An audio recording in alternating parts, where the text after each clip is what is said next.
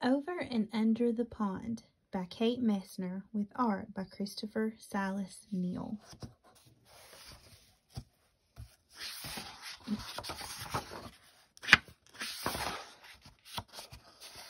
Over the pond we slide, splashing through lily pads, sweeping through reeds. The water's a mirror reflecting the sky, sunshine and clouds, then a shadow below. What's down there, I ask? Under the pond, Mom says. Under the pond is a whole hidden world of minnows and crayfish, turtles and bullfrogs. We're paddling over them now.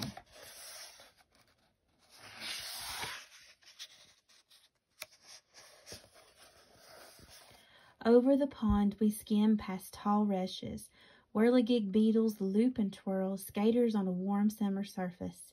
Under the pond, minnows dart through waving forests of grass, while a brook trout lurks, ready to lunge. Over the pond, we lift and dip and pull past a row of painted turtles on a waterlogged tree. 1, 2, 3. They slip off away. Splash, gurgle, sploosh, under the pond.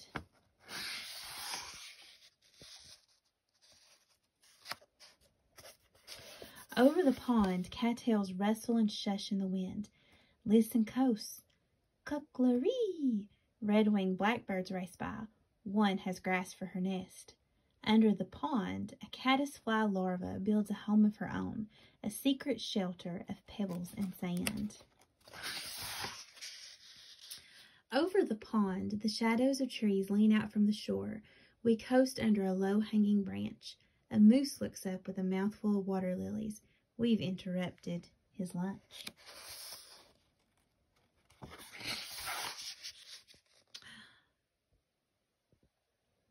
Under the pond, beavers dive deep. They pump with powerful tails and rise to the surface with delectable roots from the mud. Over the pond, the wind gives us a push and stirs the light dappled leaves on shore. They're on a branch. A new goldfinch teeters, finally ready to fly. Under the pond, tadpoles are changing, learning to hop. They're losing tails, growing legs, growing up. Over the pond, there at the shore, tall and silent and still, a great blue heron stares down into the deep. It tenses, takes one long-legged step, and strikes.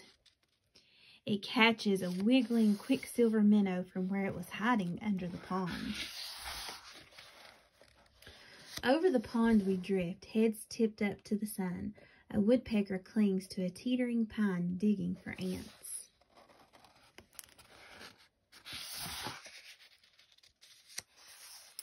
Under the pond, an otter claws for freshwater mussels.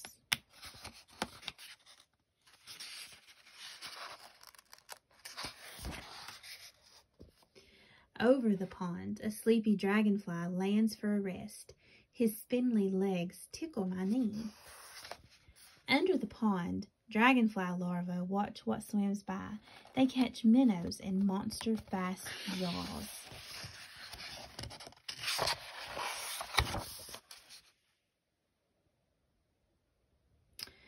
Over the pond, the shadows stretch. Osprey circle on quiet wings. Raccoons and mink stalk the shoreline for supper. Under the pond, with a flip of a tail, a crayfish disappears into the dark.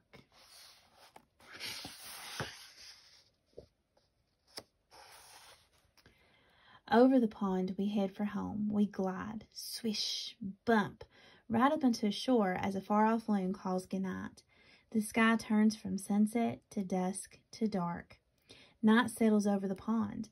The prowling catfish and drowsy turtles, the scuttling crayfish and tadpoles turn frogs, wading herons and stalking raccoons.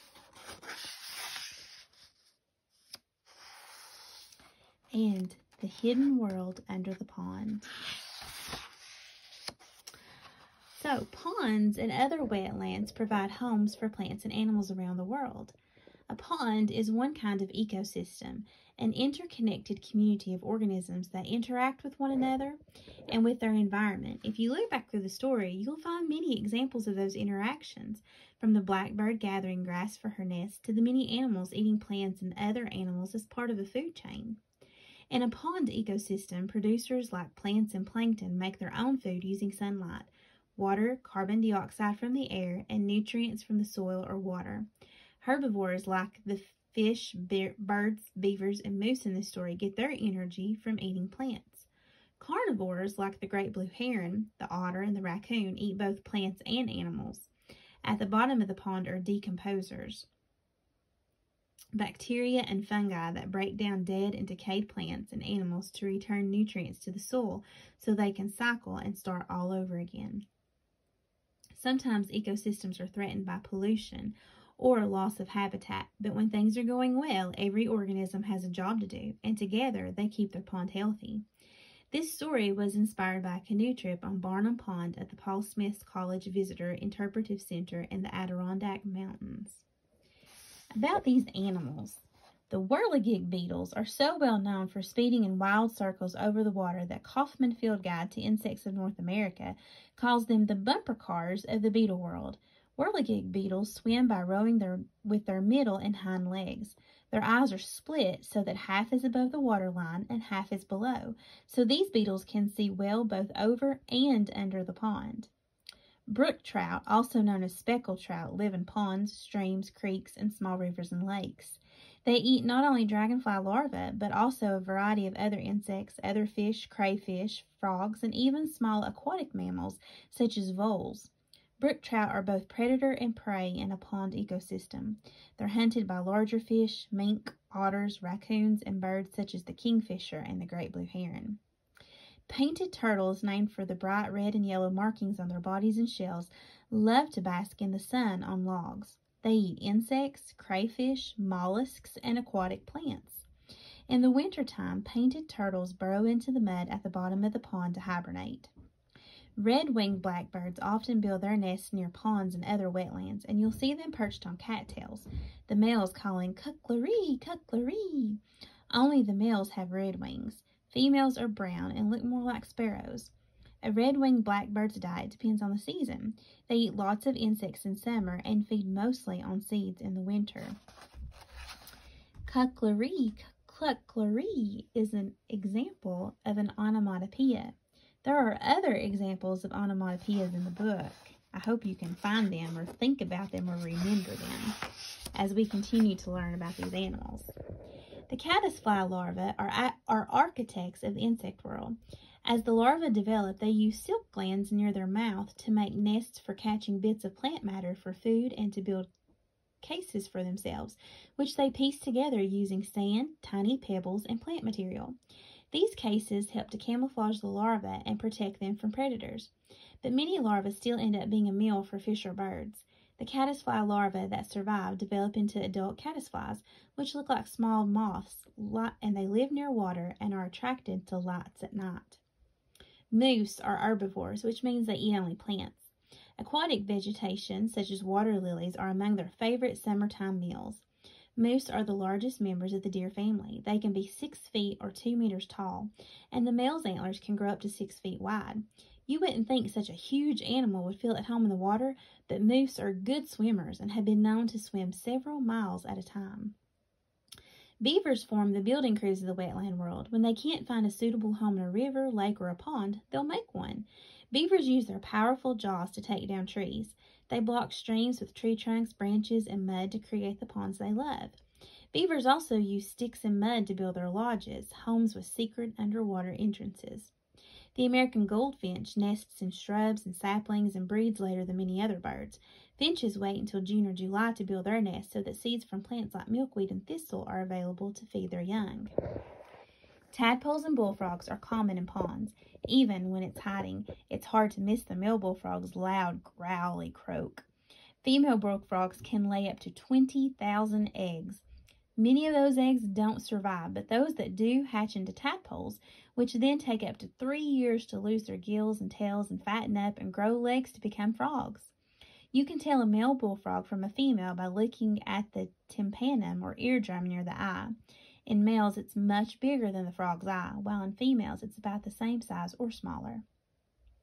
When a great blue heron is hunting, it wades slowly or stands still as can be, eyes on the water. Then in a flash, it thrusts its head into the water and uses its bill to stab a fish or a frog. Great blue herons have special photoreceptors in their eyes that help them to see better in the dark so they can hunt day or night. Pileated woodpeckers hammer away at trees in the forest, searching for insects. Carpenter ants are their primary food source. The woodpeckers dig long, deep, rectangular holes in dead or dying trees right into the ants' tunnels. These birds have powerful beaks and long, barbed tongues for pulling out beetle larvae and termites from the wood. River otters live in burrows on the shores of lakes, ponds, rivers, and marshes, and come into the water to hunt for fish, freshwater mussels, which they crack open on rocks, crayfish, frogs, and turtles. They're excellent swimmers with powerful tails, webbed feet, and ears and nostrils that close in the water. River otters can hold their breath underwater for up to 8 minutes. Dragonflies love ponds and other wetlands because there are so many insects to eat. Dragonflies have 4 wings that can move independently, allowing this insect not only to fly, but also to hover like a helicopter over the pond. The blue dasher dragonfly, also known as the blue pirate, catches bugs in the air and may devour hundreds in a single day. Dragonfly larvae are just as fierce while they're developing underwater. They eat mostly aquatic insects and other larvae, but have even been known to catch small tadpoles and tiny fish in their powerful jaws. Ospreys are master anglers that fly over lakes, ponds, and rivers watching for prey. When they spot a fish, they dive feet first, clutch the unlucky fish in their talons, and carry it back to the perch or nest to eat it or to feed their young. Some ospreys are seasoned travelers as well. Some may travel more than 100,000 miles migrating over a lifetime. Raccoons are omnivores, which means they eat both plants and animals. They'll gobble fruits and greens and raid nests for eggs and hunt for crayfish and frogs. Raccoons have super fast paws and fingers that are good for grabbing their prey. In northern climates, they eat a lot in the warmer months because they sleep a lot during the winter, using up the stored fat. Mink live in burrows in the banks of ponds, rivers, and lakes. They're champion swimmers that can dive up to 16 feet deep in search of prey. Mink eat a wide variety of pond creatures, including crayfish, frogs, fish, and small mammals. They don't have many natural predators other than bobcats and coyotes. Their biggest threat is humans who trap them for their fur. It should be no surprise that freshwater crayfish and lobsters are related. Crayfish look like miniature models of their saltwater cousins, complete with claws that can pack quite a punch. Crayfish eat aquatic plants, worms, and bits of decaying matter in the water. When they're threatened, they rear up with their claws held high, then they flicker their tails to propel themselves backwards and take cover under a log or a rock. Catfish are named for the barbels around their mouth, which resemble a cat's whiskers. Most catfish are bottom feeder that prowl the bottom of the pond and lake and use their feelers to search out food and find their way in the dark, deep water. The bullhead, one kind of catfish that lives in North America, has a varied diet that includes insects, dead or alive, other fish, crayfish, and fruits or grains that drop into the water. So the pond is a pretty diverse ecosystem. There's lots of things going on the top of the water and under the water. So we need to be careful. If you listen to any of the other lessons that we have done as Keep Cott County Beautiful, you will know that keeping your water clean is very, very important. Not just for the animals that live in this ecosystem, but for us as well, because keeping this ecosystem in balance helps to keep all of the other ecosystems in balance. So we don't need to throw our litter into the water at all. We need to try to do our best to keep our surface water clean as well as our groundwater. So please help us to do all of our parts in keeping Cott County and keeping all of the waterways clean.